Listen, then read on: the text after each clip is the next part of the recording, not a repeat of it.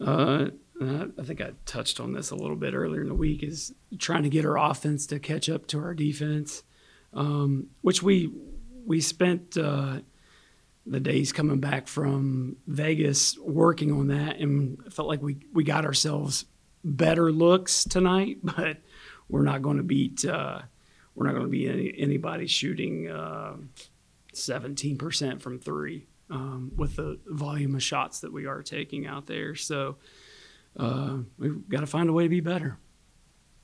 34 attempts to three. Did you like that selection today? I know they weren't falling. There were a lot of open contestants. I'm okay with that number. I mean, I felt like it presented itself within the offense where we were getting decent looks in there because we weren't getting a lot of offensive firepower early in the game.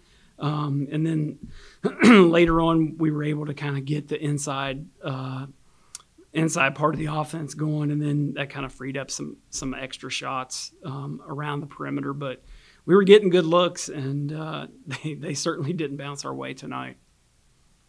Maybe a little bit discombobulated out of flow, a little bit of time on offense. Is that more just miscommunication, or just kind of what the defense was doing, or what do you kind of attribute that?